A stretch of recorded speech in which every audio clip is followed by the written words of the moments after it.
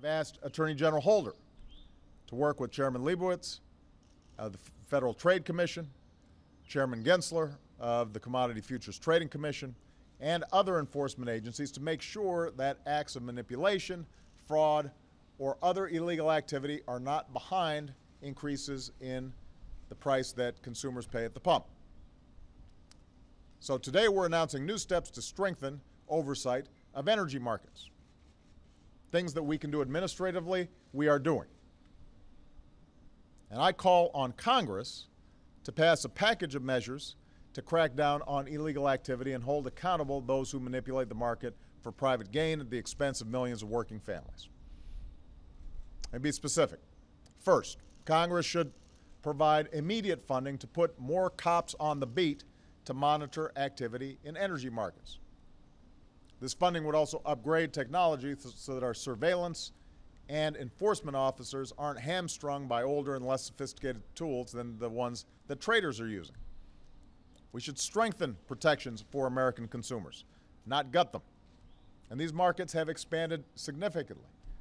Chairman Gensler actually had a good analogy. He said, imagine if the NFL quadrupled the number of teams but didn't increase the number of refs.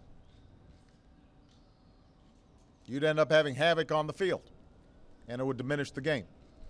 It wouldn't be fair. That's part of what's going on in a lot of these markets. So we have to properly resource enforcement. Second, Congress should increase the civil and criminal penalties for illegal energy market manipulation and other illegal activities. So my plan would toughen key financial penalties tenfold and impose these penalties not just per violation, but for every day a violation occurs. Third, Congress should give the agency responsible for overseeing oil markets new authority to protect against volatility and excess speculation by making sure that traders can post appropriate margins, which simply means that they actually have the money to make good on their trades. Congress should do all of this right away. You know, a few weeks ago, Congress had a chance to stand up for families already paying an extra premium at the pump. Congressional Republicans voted to keep spending billions of Americans' hard-earned tax dollars on more unnecessary subsidies for big oil companies. So here's a chance to make amends. Chance to actually do something that will protect consumers by increasing oversight of energy markets.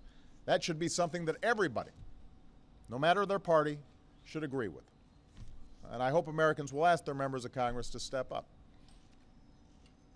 In the meantime, my administration will take new executive actions to better analyze and investigate trading activities in energy markets and more quickly implement the tough consumer protections under Wall Street reform.